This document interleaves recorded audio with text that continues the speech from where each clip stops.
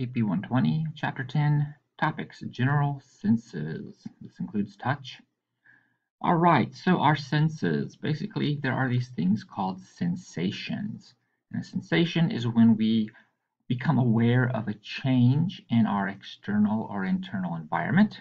This may be conscious awareness of it or even subconscious. So the body's aware even if we're not. So we have the stimulus, something that is causing the change. So for instance, touching the sharp point of a cactus could be that change. Then we need a sensory receptor. That is something that detects the change and then can initiate a nerve impulse toward the central nervous system. The receptor then often makes contact with the sensory neuron that completely carries that sensation to the central nervous system and eventually the brain, where all information is processed. And then the brain receives and integrates that information, deciding on what response, if any, is needed. So touching the cactus, the response is probably to pull away, so to stop the injury. And it's worth noting that the sensory receptor and sensory neuron sometimes are the same thing. All right, classifications of sensations. We have general sensations. These are found all throughout our body. They include the somatic senses or cutaneous senses. These are the ones associated with the skin and also with muscles. So tactile or touch, thermal, being aware of something's hot or cold, pain is everywhere. Proprioceptive, relating to muscles. And then visceral senses. Visceral senses have to do with our internal organs. So it could be the pressure, say, of blood vessels under, how much stretch the intestines is experiencing, the presence or absence of chemicals in the bloodstream, and our body temperature, hunger, and nausea all fall under that visceral category. And then there's the special senses. And these are localized to the head. Structures that detect them are in the head, and they include smell, hear, touch, taste, vision, and equilibrium. Smell, hearing, taste, vision, and equilibrium. All right, types of sensory receptors. Well, they can be classified based on what sort of stimulus they detect. So photoreceptors detect the presence of light, good for vision. Mechanoreceptors detect physical change. There's something causing a physical change, a push, a deformation on the receptor. Thermoreceptors, change in temperature. Chemoreceptors, the binding of chemicals, so the presence of those chemicals binding to the receptors. And then pain receptors, well, there are lots of ways to stimulate those, so they have a lot of possible stimulus. They end up basically getting defined by what we experience. All right, sensory adaptation. Our brain is receiving a lot of sensory information all the time. And so the brain needs to decide which information is the most important, is what we need to be aware of.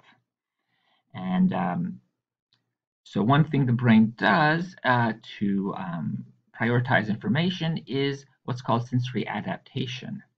And so what happens is the brain becomes less responsive to a stimulus that is ongoing.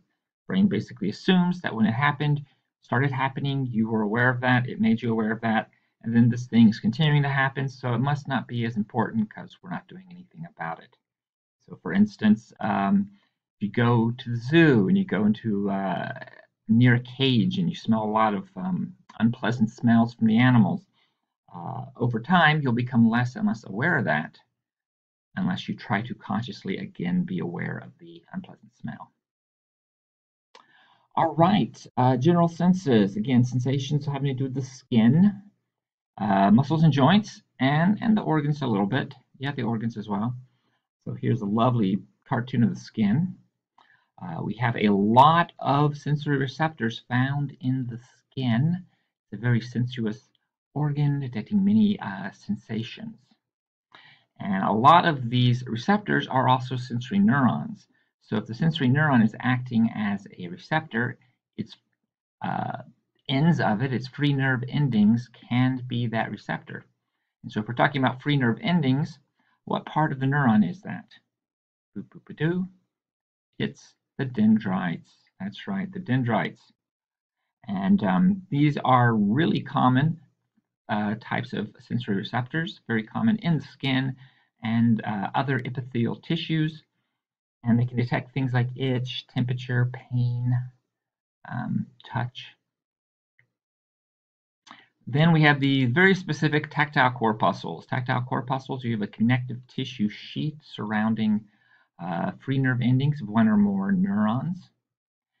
And these are very sensitive to touch. So tactile corpuscles for the touch sensation.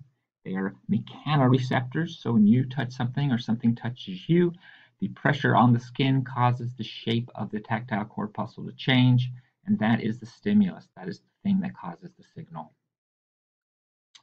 Laminated corpuscles, similar structure. We have connective tissue covering the dendrites of a sensory neuron.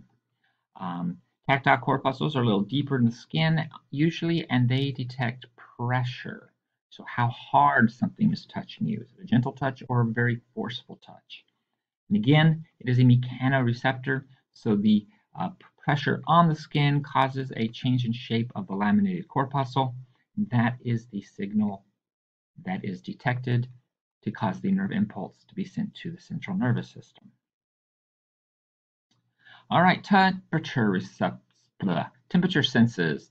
These are free nerve endings that are detecting specific ranges of temperatures. So they're looking for changes in those temperatures. There's two main kinds. The warm receptors, which work primarily to detect between 25 degrees Celsius and 45 degrees Celsius, and the cold receptors, which go from 10 degrees Celsius to 20 degrees Celsius. These are both quick at adapting, so if you reach out and touch something that's a little warm and continue holding it because it doesn't hurt you, then you become less aware of its warmth. However, if you touch something that has an extreme temperature that's very, very hot or very, very cold, instead of having the temperature sensation, you get a pain sensation. Because again, extreme temperatures can damage our tissues. Brings us to the sense of pain. Pain receptors are found all throughout the body, and they are free nerve endings. So sensory neurons with free nerve endings. And they can be triggered by tissue damage, by oxygen deprivation, by extreme stimuli. Turns out all organs of the body have pain receptors except the brain. The brain does not have any pain receptors. And initially, pain is a good thing. We want to be aware when something's happening that's damaging our body. So pain is, in theory, a good thing. However, pain can become bad when it persists for too long. So when pain cannot be resolved and you're constantly feeling it, that then becomes detrimental to your well-being. Chronic pain is a major health issue, and just something to be aware of. All right, referred pain.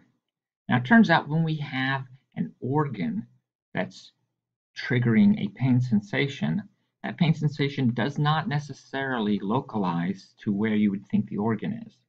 Instead, that pain sensation could end up feeling like it's on the surface of your body in a location nowhere near that organ.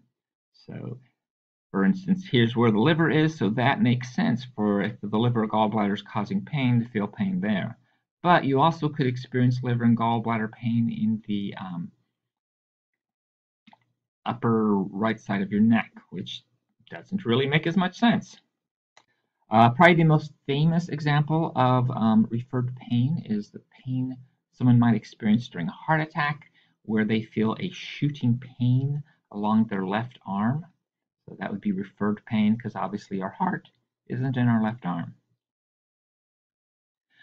All right, the thought behind referred pain is that there's a common nerve pathway. So the sensory neurons carrying information from the heart and sensory nerve endings coming from the skin in the left arm are both being carried in the same nerve that's going to the spinal cord, and that because of that, you can get a crossover effect. Again, that doesn't necessarily explain all examples of referred pain, but it is our current level of understanding. All right, nerve pain fibers. Those sensations of pain can either be acute or chronic. Acute pain is quick, brief. You touch a sharp needle, you feel that pain briefly that gets you to pull your hand away, and then the pain mostly recedes except for some of the lingering pain just because you have an injury. Chronic pain is longer lasting, and it is slower, and it's usually a dull sort of ache, making you aware of the issue. So acute pain when you first prick your finger, chronic pain after that to kind of remind you that, yeah, you got a boo-boo, you need to fix that. Again, chronic pain that is able to be resolved isn't an issue, but when you have chronic pain, especially extremely intense chronic pain lasting over a very long time and can't be resolved, that can be a major health issue. All right, and finally, the pain impulses, when they arrive in the spinal cord, if that's where they're going, end up arriving initially in the anterior gray horn of the spinal cord. And then the pain impulses travel up the spinal cord to the brain stem and thalamus. So the place that our pain sensations initially go is through the brain stem into the thalamus. Again, most sensations travel through the thalamus and then finally arrive in the cerebral cortex. So you go, oh, I now know where it is I'm getting hurt. And the hypothalamus to help with some of the responses that our body may take that are not consciously thought about. Regulating pain, well, once the pain reaches the thalamus, you're now aware of that pain. You know that there's something causing pain. But it has to get to the cerebral cortex before you can appreciate how intense it is and exactly where it is, and also what your emotional and motor responses should be. So often children, when they get hurt, they cry. Adults, on the other hand, tend not to cry when you get hurt. I know when I get hurt now, I just get a little angry. Like, why did I fall down? That is just so annoying. And then after that, the brain will release endorphins as a way to control the pain. Because again, we don't want to always feel pain. We just want the pain when it's making us aware of an issue that could be damaging the body. So endorphins help to resolve the pain. That is it for this part of chapter 10.